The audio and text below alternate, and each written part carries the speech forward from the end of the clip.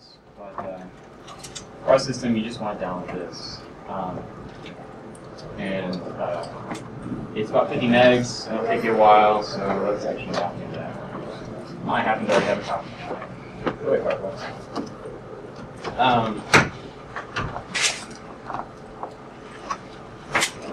Let's go to...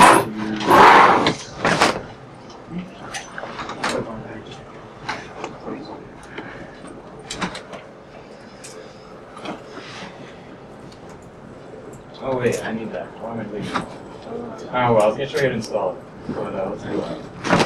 Is there opportunity So when for you get questions? Tarball, you're going to get something like this.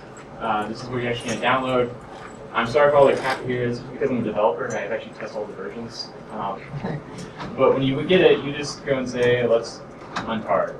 Let's do a pipeline. And that's pretty much the install procedure. It just untars. You go in here and a bunch of cool stuff. There is first the documentation, the ASP.book.pdf. You can see all fancy names on it. And then we have a tutorial that is about the Mars orbiter camera. And then we show such an old tutorial just because Mars orbiter camera imagery, it's like maybe 10 megs in size. You can do that in one sitting and not feel uncomfortable. We won't do that. We're going to do something more fancy. I'm going to show high-rise CTX or LRNAC. We'll take a vote in a moment. And then the executables are inside the bin directory. And you can just execute them right away. They're ready to go. Nothing to set up. But you probably would like to execute them in different directories. So I'd recommend adding this directory to your path variable. If you guys are not Linux guys, path is just whenever you run a command inside your terminal, Linux will go and look inside the path variable and see if there exists such a command in any of these paths. So for me, I'm going to say in the pins current directory, path equals path current directory. Now I can run IP find and other stuff, and it's this one. Cool. Some other good things is we started introducing some feature that someone from the forums asked for, and it was just can I get version information about what I have? We can see here I have Serial Pipeline 2.0, and I believe if you type version, oh, what? Dang it. You know what? First load the file. I normally tell you what version devices we built against, and that's the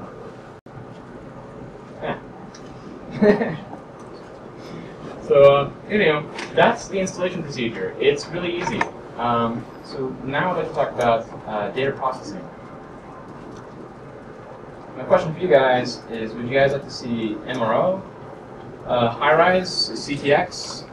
Sorry, CTX, if you raise a hand. Oh, hey, that's actually pretty good. High-rise. Smaller. Okay, and then LRO NAC. Losers, you know. Alright, CTX. So CTX I actually didn't prepare for, but Fred showed up and he did a whole talk about CTX processing and high-rise processing, and he provided me some IMG files. Do you guys know how to take an IMG and bring it into an ISSG format? Is that something I should cover? Speak up, or he'll go forward. Might as well cover it? Okay. So, well, to get these, you always use, I think, what is it, OE, NASA? Not that one. Oh, wait. That one, Orbital Data Explorer. It's like a Mars one. This guy. You can go here, you can go click data products. I'm going to get lost, but eventually get to the point where you can download IMGs. Actually, with the backside of the Fred. So these IMGs. CTEX is kind of small. It's only 40 and 35 megs. These are smaller ones. They take about 3 to 4 times the size. Yeah. Because of the link here is pretty slow, I just pull small ones. Cool. Does anyone else have any other IMGs like on the hard drive they can share? You can do these live. No. Okay.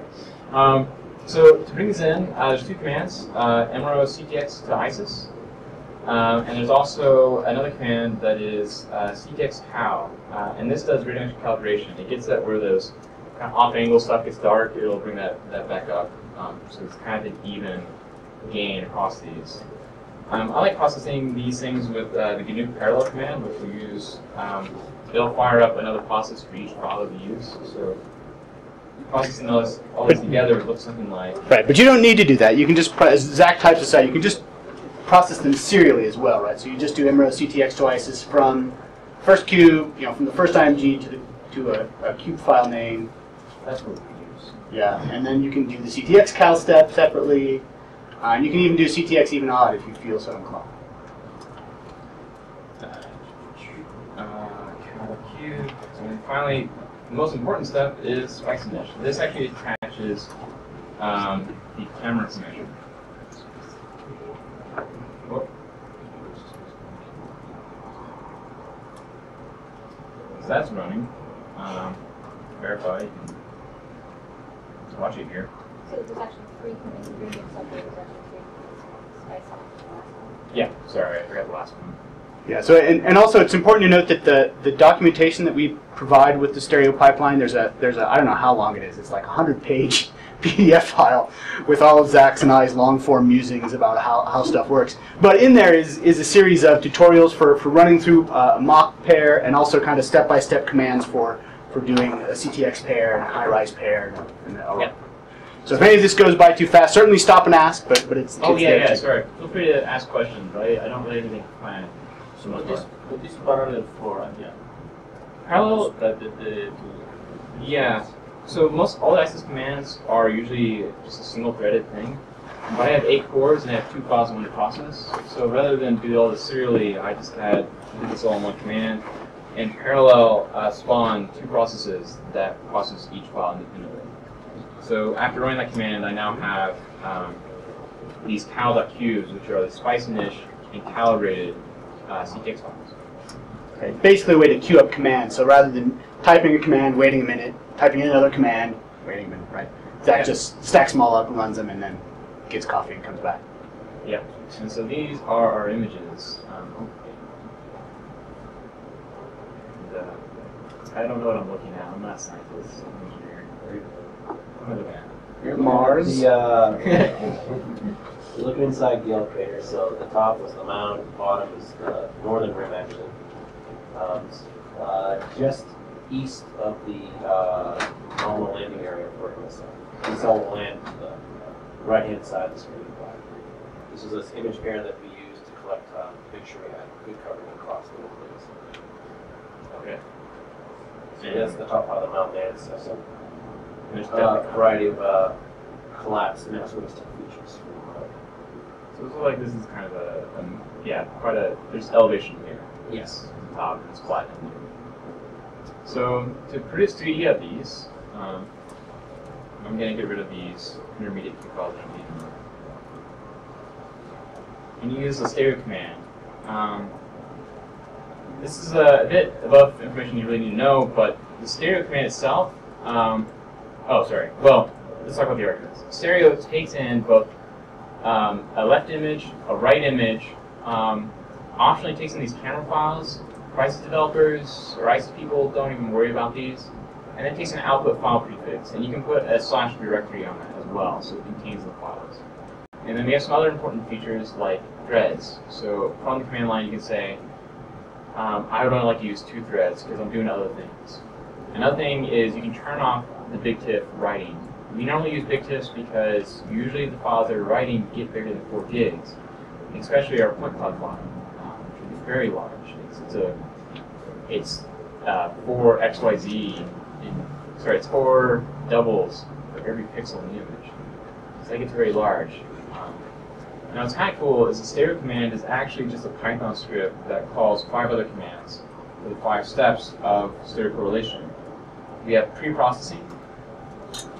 Zach, can I stop you there for a second? Yeah.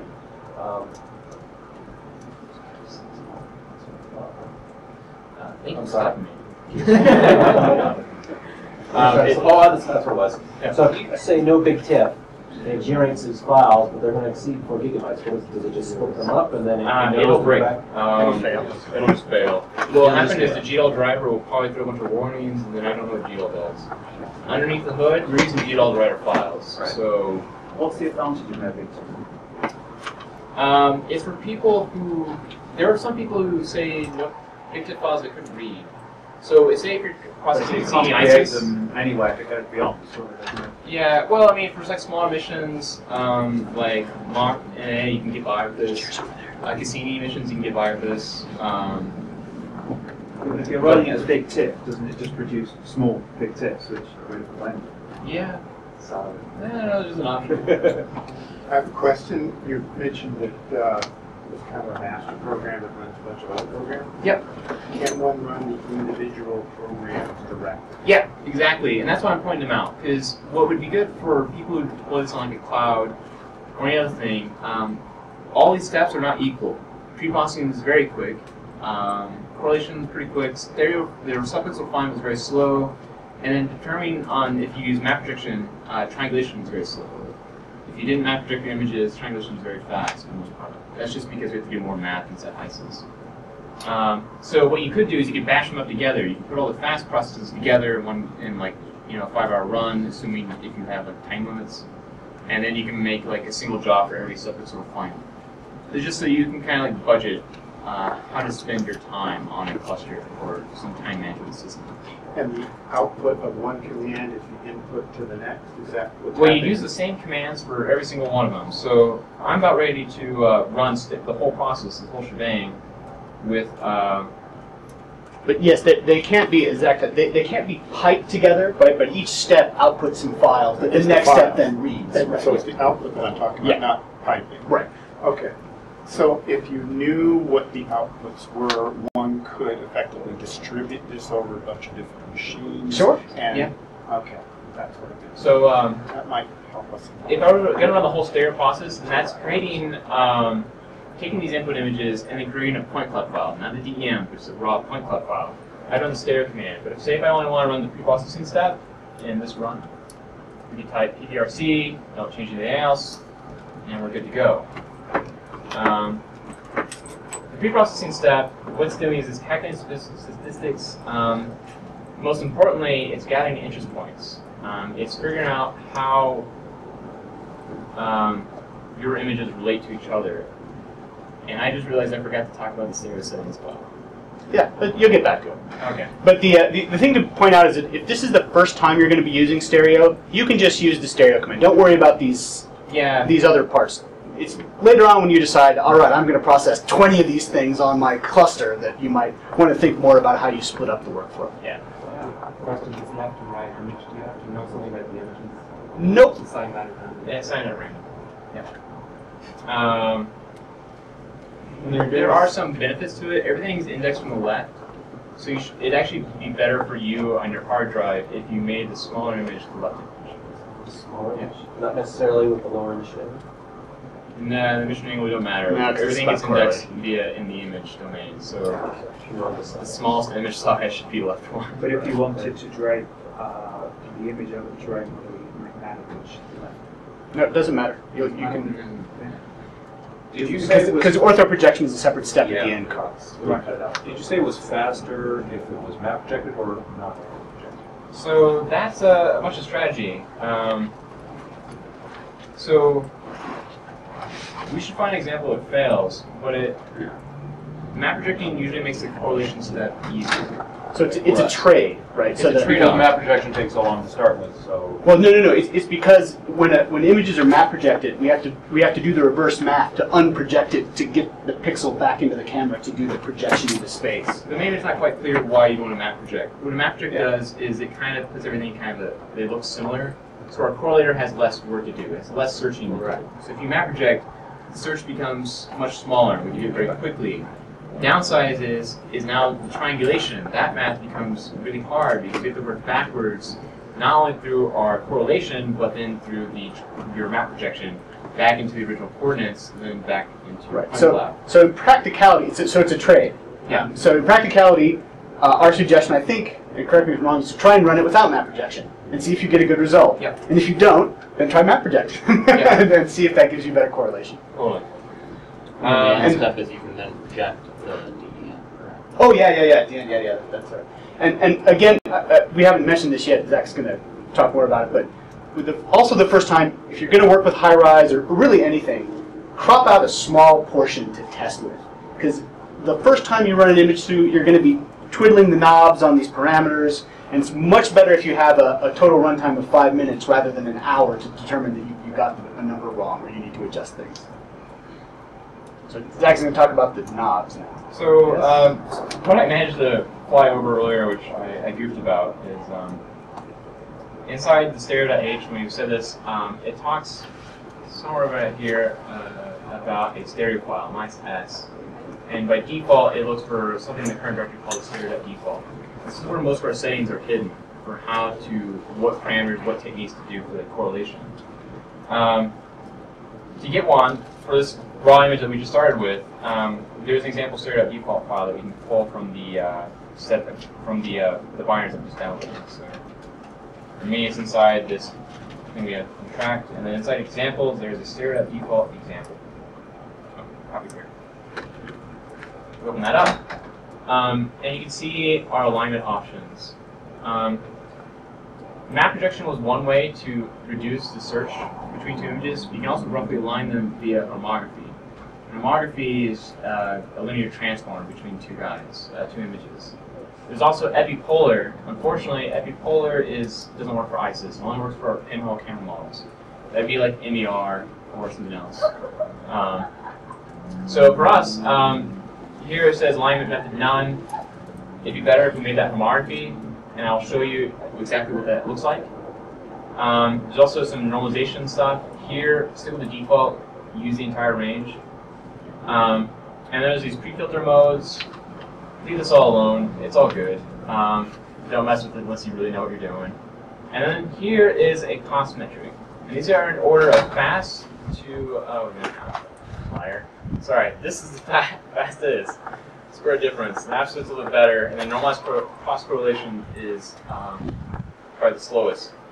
Normalized cost correlation, it's a cost function that is immune to change in intensities. So it can handle most of it. If you think that your images have the same kind of intensity values after reimage correction, you can try your luck with absolute difference, and it'll go pretty fast. I'm actually going to try it with the Red's images. The other thing here is the correlation kernel. Stereo correlation is performed by us sliding a window. We start with a window in the left image, and then we try to find a matching window in the right image, where the texture looks the same. This, how big that window is defined by the core kernel option. And I'm saying it's 25 pixels by 25 pixels. It's pretty large, but it'll do. Actually, make it smaller. Let's try it smaller. Make it smaller so you go faster.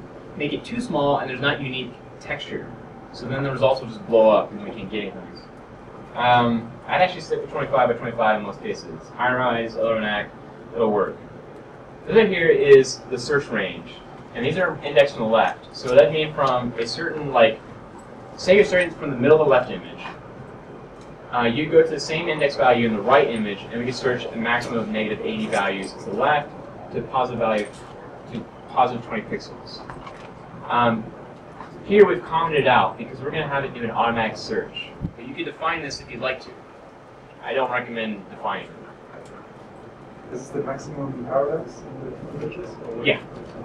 And it's parallax, it's minimum horizontal, minimum vertical, maximum horizontal, and then maximum vertical. You can also define this via the old style, H-core min. I don't know if how familiar you guys are with ASP1. I didn't like that, so I put it all on. Ross disagrees, so I made it keep it. So you can specify it anywhere. And you can also override individual parts of that box on the command line. The last bit is the subpixel refinement. So correlation gets us down to just an integer value. We can say it's this pixel or that pixel. Subpixel refinement goes and says, okay, well it's a half pixel step. Oh yeah. I'm just trying to keep up in mind, actually. No worries. We're going to use parabola because it's very fast, but it's not very accurate. We'll see stair-stepping kind of results. It'll look like stairs on the DEM. Better would be used affine adaptive window Bayesian thing. There's a whole paper on it if you guys want to see it. I don't think you guys really care. You can select it by 2, but that will actually just like add a day to our processing time. I'm working on making it faster, but it's a lot of math. And then finally, it has a subpixel kernel that is the same. Here I'm going to disable filling holes. These are just filtering. Don't ever mess with these. Triangulation, don't ever mess with it. If you listen to our note, if you look at my file here, you'll notice I kind of organized them. It's the pre-processing, and it's through the command. Here we show correlation and refinement. All these settings that we're setting in this file, you can also do from the command line. So if I said stereo pre-processing, what if I wanted to align via something else? Here you can, I typed my sage so I can see the help, but here you can see all the options available to me. I can see that from the command line, I can also type alignment method none. So if they conflict, the command line wins. Exactly. So you can override. But I think that's as much as I want to cover, so now let's start processing this image. So I'm going to say stereo, my first image, my other image, 5. And I can put it in stereo. And I'm going to tell it to use the stereo.default file there, since it's not the regular name. I'm going to start processing. So calculate statistics. There's an underlying reason why I did that, but I forgot. Here, anyway, now it's going to start calculating how to do the homography alignment between these guys. And it's going to do this via interest point detection. This is something that we've done new. It looks at your satellite location and then the location of the ground. It looks at the datums. And it does a rough alignment of rotation. And from there we do interest point detection. Again, without solving for scale or rotation. Those of you who know about interest points, algorithms, this is how we're getting better results. Because we're not letting SURF or SIFT solve for scale and rotation. But for most of you, you don't even know about this. So here you can see it's processing left, right. This means we got interest points in left image, right image. Here we got the descriptors. And then all of a sudden we, oh, sorry, the reason why there's extra information here is because I debug information all the time.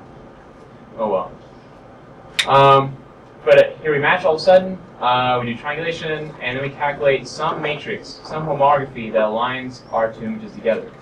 So I'm going to ignore that this thing's still processing. And I'm going to go take a look at these aligned images. So I put it in CTX. Oh, actually I need that double check. Is that the result of the processing?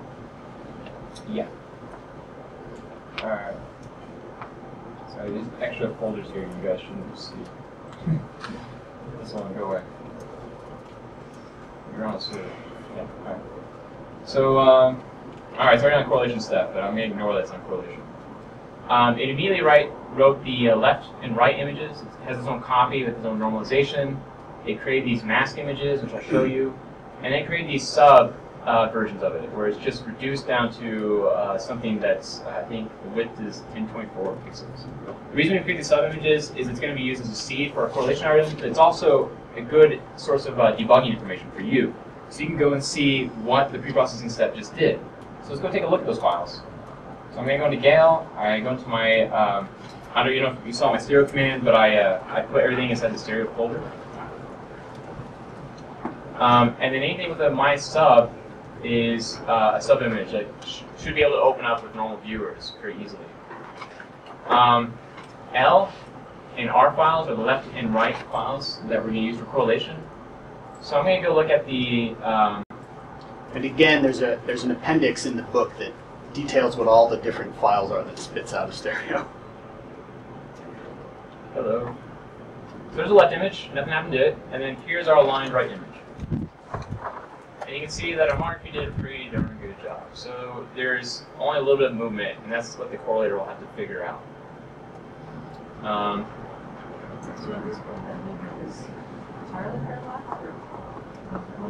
That's just remaining. Sorry, there's original parallax from that. What's still moving is what the correlator has to make up for, because that's what the correlation step is solving for. When we comes time for triangulation, we take our disparity map, which we solved on top of L and R. We undo the homography, and we go back towards the original camera coordinates, and then we triangulate from there. So, as good as L and R, those sub-images align, that means less work for the correlator. The better that is, the more likely we're going to have a good time. If that looks really bad, they don't line up at all, everything else is going to break up, and that stereo pair is probably not going to work. So you should just give up, most likely. So they transform that attack to the right edge. It was a homography. So in the order of complexity, it's affine has no perspective. Homography has some perspective. So that was a homography. Is there any option to add an image-specific prefix to all of the names of the subclass so that you can process all of them directly? Yes. Yeah. You customize what the first part is called. I ran Zach that. just called it stereo that time, and that's why they all start with stereo. Let's see where that was. Here's the command I ran. And then right here was my output prefix that I defined, and I named it this thing's in the stereo folder with the stereo. Got it. I'm uncreative. So while we were talking, it went and started doing correlation. All this information here. Some new cool things it's doing is it says it now calculates a low resolution disparity. This is another point in which you can go and take a look to see if it's doing the right thing. And it shows up inside this D sub file. If we try to open that directly, it looks weird and it's hard to understand. Mostly just because it's values that are beyond the display range of the display. So we're going to have to normalize it in some terms. And you can use your favorite command, g et al. We actually provide a disparity debug program. So, right. I'm in another terminal. To avoid doing this all the time, you could actually put this in like a startup script. There we go. So I say disparity debug and run it on dsub. It goes and normalizes my two images. You can kind of see what our disparity range actually ended up being. We had 21, 22 pixels horizontal, vertical. That's after the homography, so it got smaller than the original script. And now we can go and it created two more files, d sub h and that and b. Does it make any sense? I'm sorry to interrupt you. Yeah. Would it make any sense knowing that information to then go back and run it with those parameters? Well, those are for the low resolution ones, so they don't quite lie. But here you can start seeing our disparity. So this is the horizontal disparity, and then here's the vertical disparity. You can see that it looks like most of the images is going to correlate. There is noise here. That didn't work, and that didn't work. The interesting thing to note about this is they broke up in two extremes. This broke up where it's really dark here, and the back-end corner kind of broke up with vertical. So it actually kind of hints that our search range wasn't big enough. That the automatic search didn't do the best job it could. But I think it did. And that makes sense if you looked at those images, because at those bounds, it's where there's the most topography. It's the where the mound is on one end and where the crater. We're looking at like a saddle, and then the majority of the image is in the saddle. Right. So interest points mostly show up in the saddle, and that's where search range got defined. Yep. I would call this about as good as you probably want to try for with your pipeline. We're not looking for the best. But you can get better, right? You can get better at the expense if of you more increase the processing time, right? If you increase the kernel size, you might get those. But so it looks like it's going to do a very good job. And then after it finishes correlating, it actually does the full resolution here. And you can actually see that it refined its own search range instead of from whatever the interest point said, now it's using this. That is the actual search range. If we're going to increase it again, we actually increase the numbers from here. We go take these numbers and we do something like this. Copy paste that. Then go to my stereo.default and take the score search and type.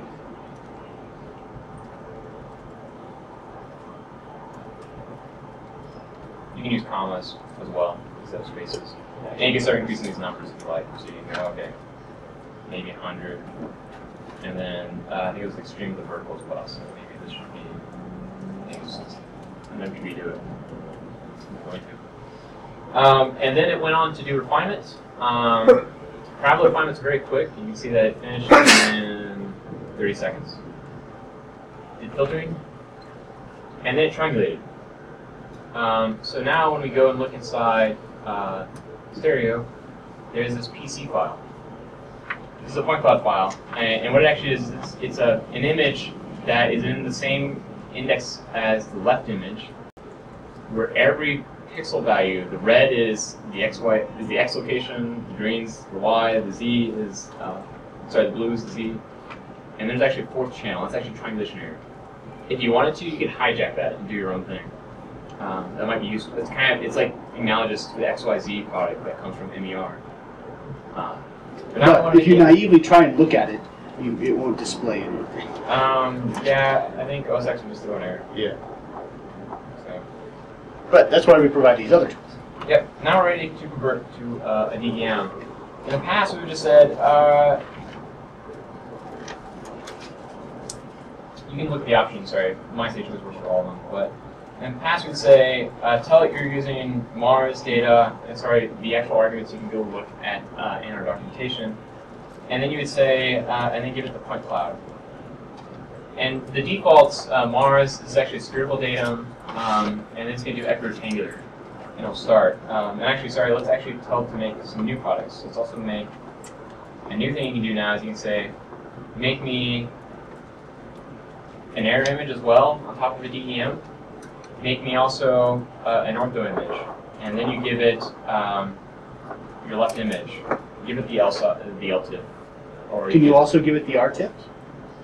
No, the R does not work. It's only the LF. Okay, so then that does matter. So that was a question that came up before. If you want to make an ortho photo later, whichever image you want to use as the texture for your ortho needs to be the left image. Yeah.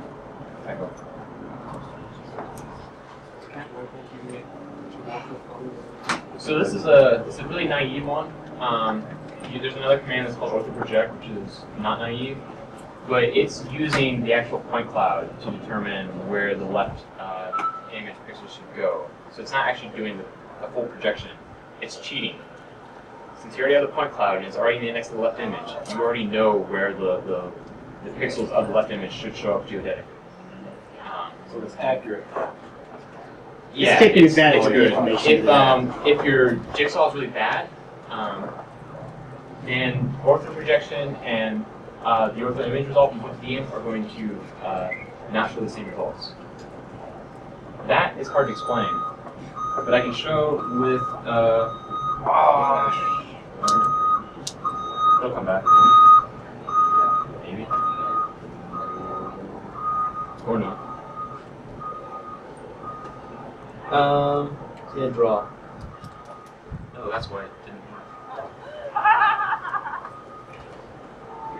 I never fear that it's so processing.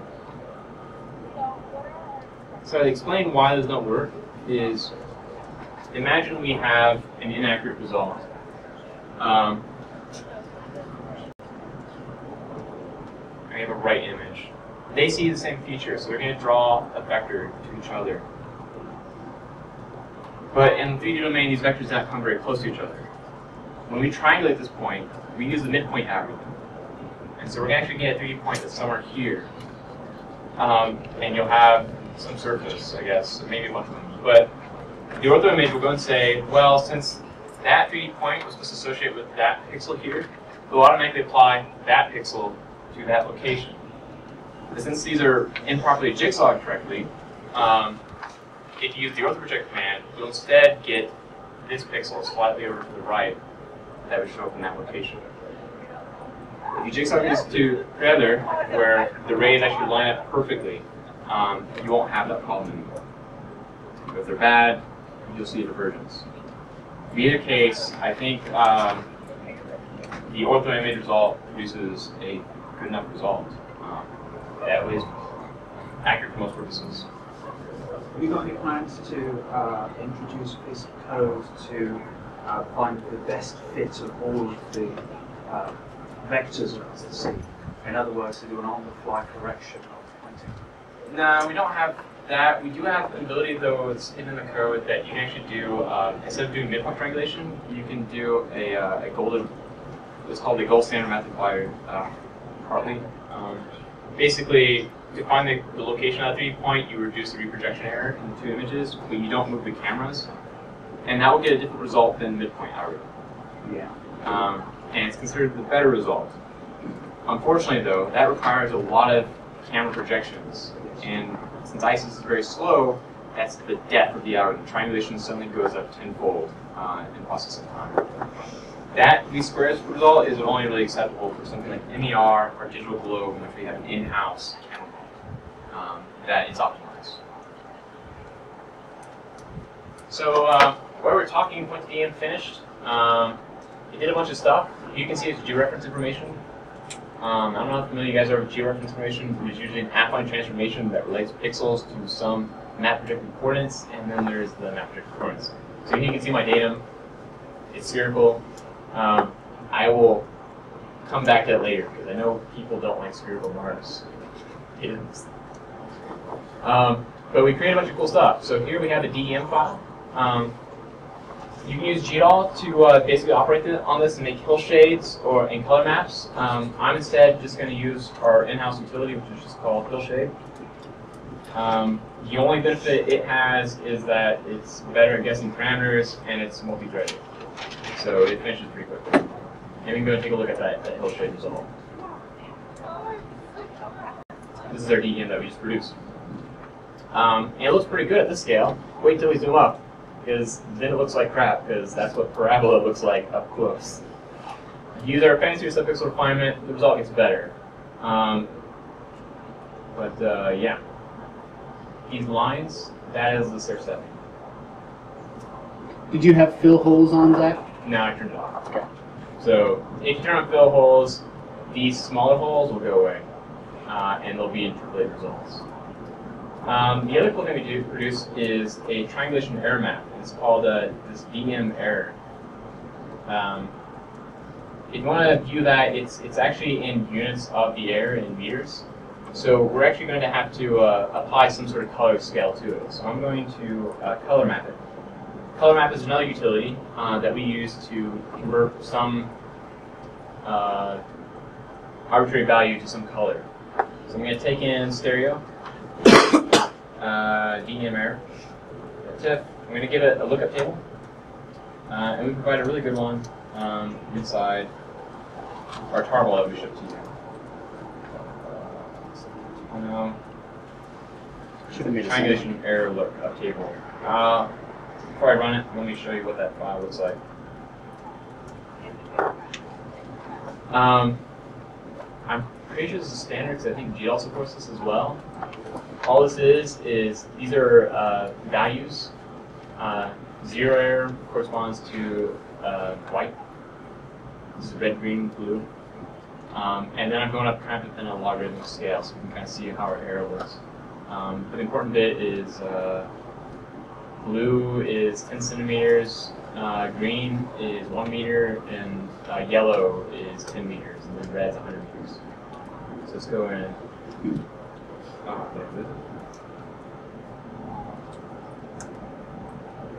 Colorize. Scanning statistics. While I'm talking, I can also show you the DRG. DRG is just our ortho projection result from point DM. So its result looks like that.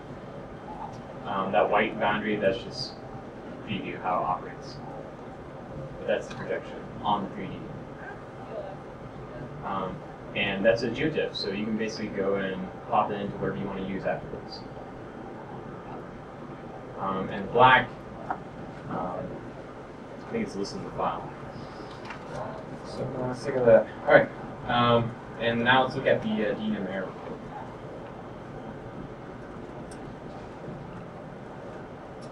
And it's red. So most of our pixels came together within probably like 80 meters, like that, in yellow. It's not very good. This model would do well to have a jigsaw formed on it. And jigsaw, you just run that before you came to the stereo command. and then you just run save again. You can actually redo stereo try. It'll be fine. Does that make sense, or have you want to go Jigsaw back not to from ISIS, or is this your own Jigsaw? What? No, it's ISIS's Jigsaw for sure. Oh, this is ISIS Jigsaw, yeah. Use their bundle cement utilities, and I guess they're going to have a tutorial Wednesday, so I'm not even going to bother covering it. If you like, I have some tutorials on my personal website, which I can point out. And there's an example in the docs, right? Using Jigsaw. Yeah, there's also, oh, hey, yeah, put that in the docs. That's awesome. Because I made you put it in the docs. Sure, this is. Sorry, Ross is like my conscience. It's like, people won't get this. I'm like, yeah, they should have. No. Sorry. There we go. We have a bundle adjustment chapter. Explains what bundle adjustment is, the complexities of it, how it can bite you in the back, and then we have a little tutorial about how to process some imagery, some commands, and we use it with mock with mock imagery. So what sort of error are you quoting there? Is that the absolute error relative to the spheroid? Is that the, No, that's triangulation error. Triangulation error, so it's just an interpolation. No, it's just how close those rays came together. Oh, okay. So that's the difficulty. You can't use that value as saying this is how accurate my DEM is. It's only one error in the system. So only use it as a relative measurement. So if it was high, don't trust the DEM. If it's low, that's good, but it can still be placed in the wrong spot. So basically, the better your pointing is, the less that. Sorry? Basically, the pointing of the spacecraft, pointing knowledge of the spacecraft Yeah. is the better, the less that. Right, but that doesn't particularly, it's not the final word on the absolute error of any given point. Yeah. So it's a little, maybe we should relativistic. call it something besides DEM error. That may lead Yeah, people on that's- the wrong right. path. I'd call it relativistic error. You might call it row intersection. Okay. Triangulation. Oh, intersection error? Intersection. I like that. This distance. Yeah. Oh. Intersection. Okay. Well, Actually, most people. that's somewhere. Give me notes. But I'll write it The down. stereo information that you produce is in many ways capable of doing a much better job than Jigsaw does, at least on a relative basis. Jigsaw's is only as good as it's a block adjustment, basically. So it's an empirical fit, whereas an empirical statistical fit, whereas if you use the actual stereo intersections in order to do in order to replace the Jigsaw, then you'd be doing it in the correct image geometry printing space. Yeah, but if you did that for every pixel intersection, the mathematical complexity would blow up. yeah, people have done it, but we can't do it with ISIS. No, you can't do it with ISIS. I mean, in stereo type. No, it involves a camera model. As soon as it involves a camera model, that's ISIS code, and that Yeah, and that very camera fast. model is not very. And they're going to work on it. Right now, also is with ISIS stuff. The triangulation is all single-threaded. Everything else in the program is multi-threaded because ISIS is not thread safe. We don't do that. So stuff like that will become more plausible as ISIS becomes a multi-threaded algorithm or program. One of the last things I want to show you for CTX is we can take this DEM we produce. Oh no, there's two things I got to show you. Well, the first thing is we can take this Hillshade that we produce, which is a geotip. We can make that into Google Earth. We can make a KML out of that, which I think GDollar has resources for, maybe. I don't remember. But we have a command called image diffusion. And you say, I'm going to output KML, and then you give it the EM, and off it goes, generating a KML overlay. And while it's going, I'm going to go ahead and open it. And oh, we're not actually quite ready to open it yet. I have to wait for it to make. It has to make a file that has the same name as the folder. And we're ready to go. Wait for it.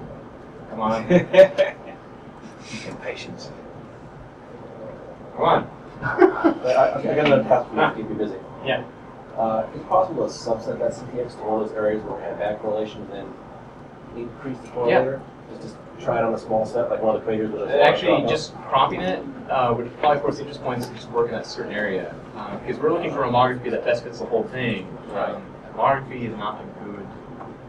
Well, we get interest points everywhere, but the alignment step is still homography. Anyway, you could crop it with the crop commands in ISIS, and then you could run that back through your pipeline, and we could. Give a list of interest points. Give a list of interest points. Use another method besides this one. You can provide an external match file. Match file is unfortunately though proprietary. Well, it's not proprietary. It's just a binary format we have. It's not user friendly. It's possible. But you could write an File an write issue. extractor. I mean, It's just binary to ASCII convertible. Oh, that's I what you expect data points. And hey, look, it finished. So now we can go and open this up inside. Well, you provide software to take match points out of the stereo pipeline into ISIS, but be better going the other way. No, we can read ISIS control nets. Is that what you're asking? We used to at one point in time, not since the new control. Oh, network. right. At one point in time, we had a bunch of control network utilities that we were thinking about making public, but there's just not enough time and money to do such a thing. Where'd you go? You need to have a high screen mode. It won't work below 1024 by 768. And you're at 800 by 600. Is that like a definitive rule? Yeah, it just can't display enough on the desktop basically to make it friendly interaction. It's not cool. So that should work at 1024 by 768. Unless we get to this. Cool. Did I just work this?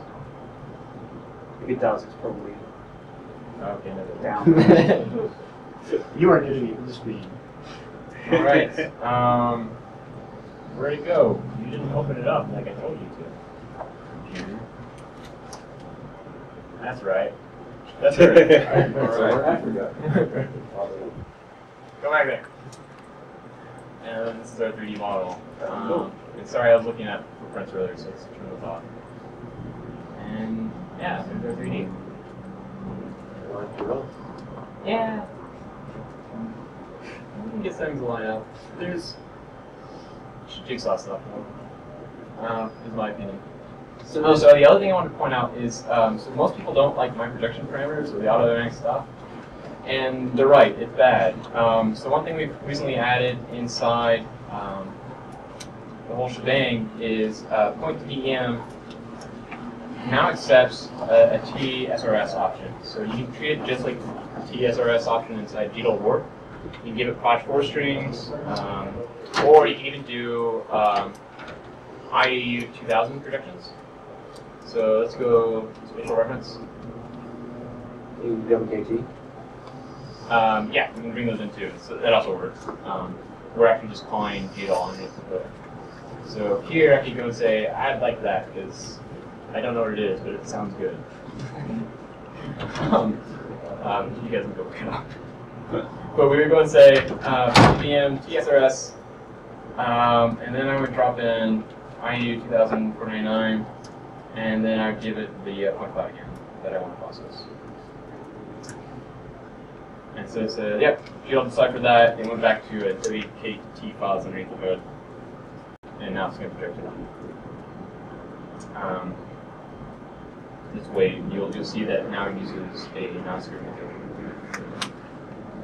So that was pretty much CTX in a nutshell. High-rise, I think, had the next best. Want to go look at high-rise? Okay. Pre-existing ETMs to home.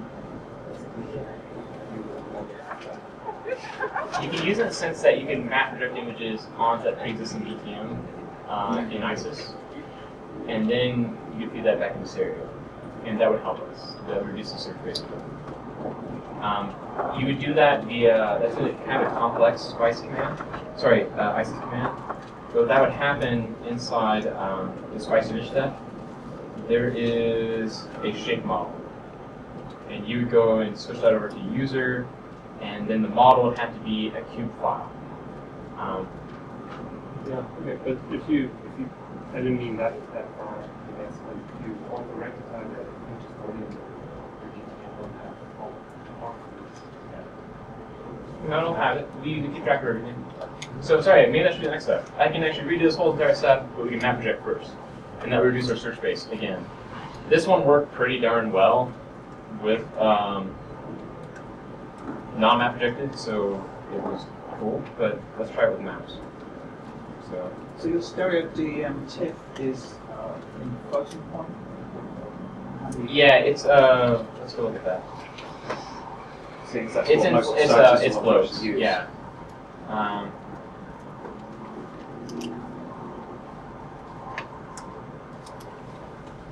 Is there a way to get this back to ISIS? With referencing? Not easily. I've never done it.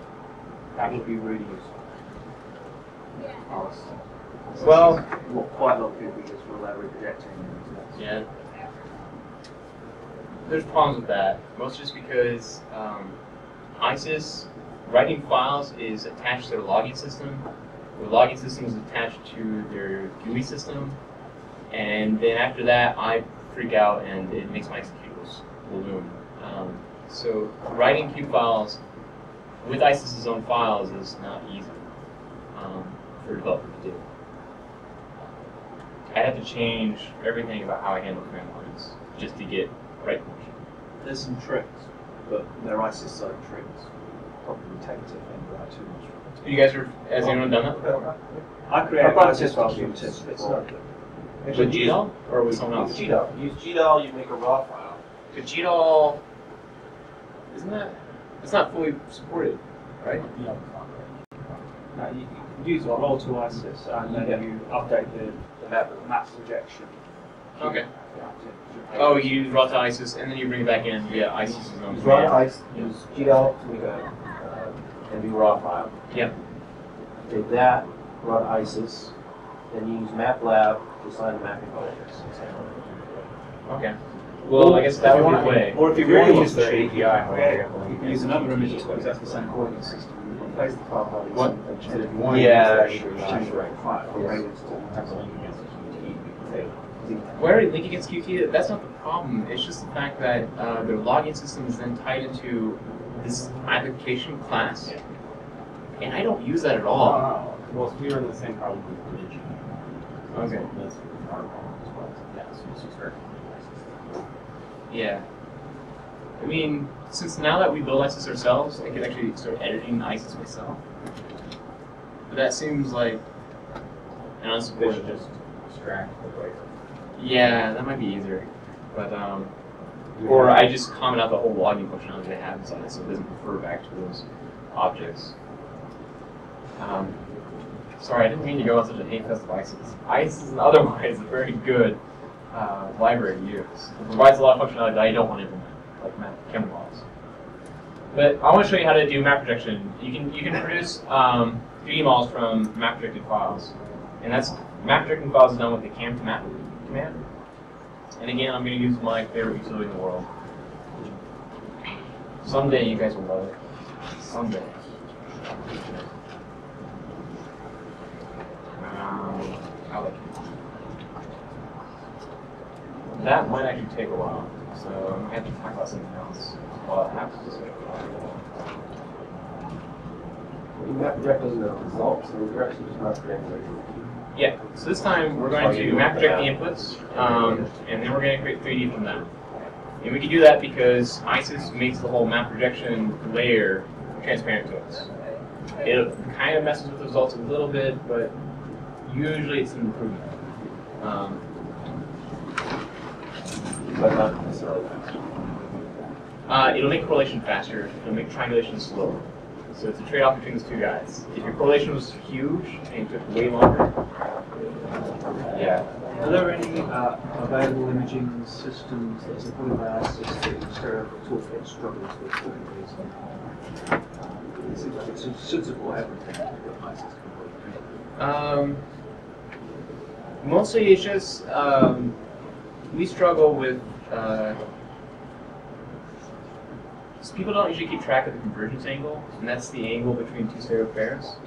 and they don't keep track of information. When it gets really small, we're going to struggle. At least there's not going to be any output, and lots of other errors will happen. And usually people who are processing Cassini never keep track of that, and they think they got 3D, but we don't actually have 3D because they're coming out from the same angle.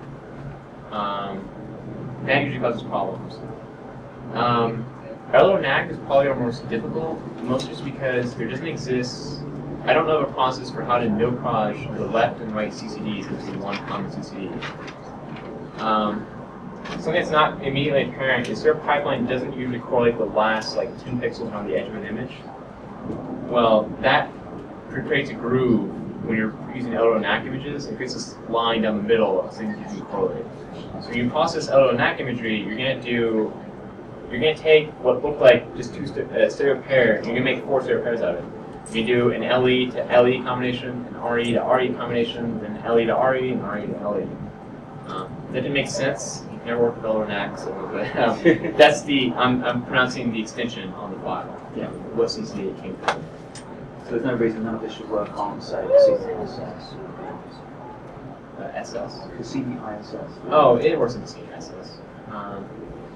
It doesn't work so well like when we have an example in the docs where we look at Rhea, and it's a full-on shot of the moon. The edges of the moon are not going to do so well, and also any time where we kind of bleed out the CCD, we don't do so well. Cassini is usually just not very.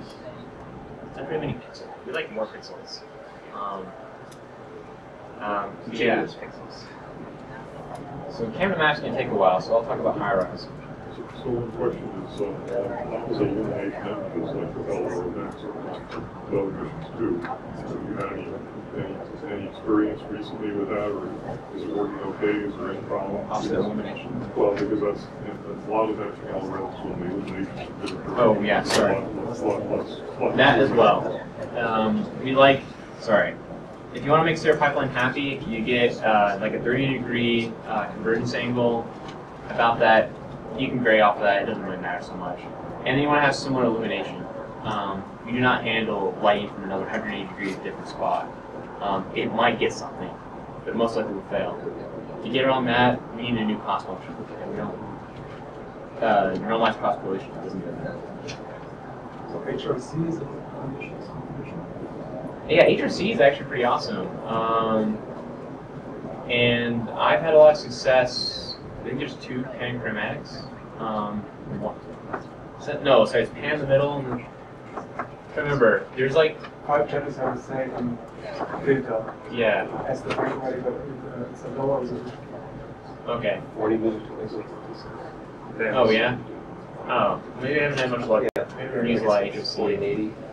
Well, I do pretty well. 2040 or 80. Oh, okay. HRC is actually a very good product because the illumination's fine, but it has a lot of compression artifacts. So as you get close to Terminator, their pipeline blows up because whatever compression algorithm they're using, it gets a lot of artifacts right at the Terminator. We don't do so well. But the ISIS camera model is sufficient. It's the ISIS camera model for HRC. I don't know if that matters. Oh, but it does matter because what it means is you have to use a predictive kernel. Right, and it doesn't read the story files. Okay. So yeah, we only support ISIS support HRC, so you have to.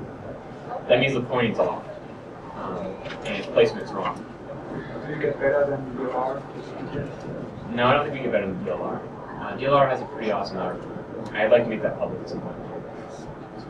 Well, it's tuned. I mean, it's also tuned. They tuned it. Well, I think they have a mutual information cost function as well. I think. I forgot what the algorithm is. I mean, we could probably do better if we implemented the story files or something. That would require. Yeah. Yeah. Sorry, camera map is still going. So high rise. High rise comes down to a lot of files,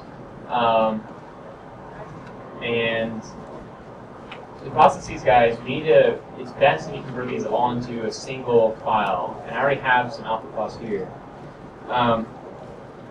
In a temporary directory, we provide some executables called IDDR to Mosaic. This creates a no-proj mosaic of all those files. And basically you run that with all those IMG files. And it will call the appropriate,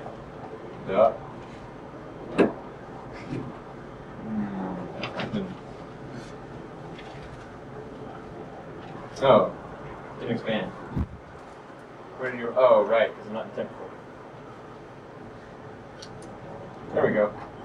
It's gonna run all the ISIS commands that you need to do, and it's multi-threaded. By default, it only uses 4 threads. I have more, so let's use more. Threads, 8. And I'll run you through the whole entire stack. This actually takes a very long time. That's why I compared it to advanced and cool. And this is what they look like on the output. They're all calibrated. Come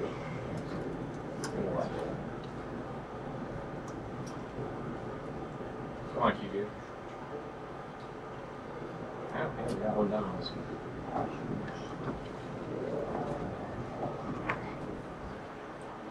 ISIS.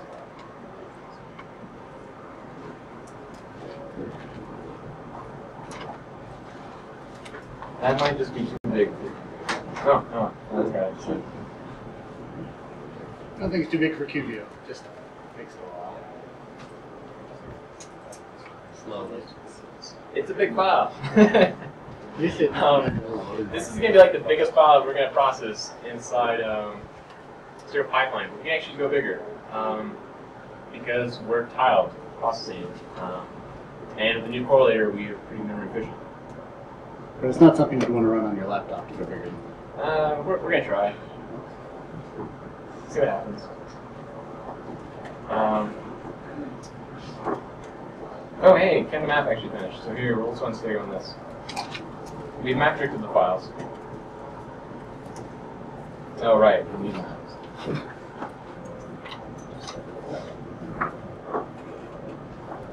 So that's the high-res image. No, that's a CTX image. What's the CTX image? Alright, sorry. The high-res is still going. Oh, hey, that's a new feature, isn't it? What, the progress bar? No, the Q view is all linked back together. It doesn't spawn No, I another don't know. process. Yeah, no, it doesn't spawn another process. That might be.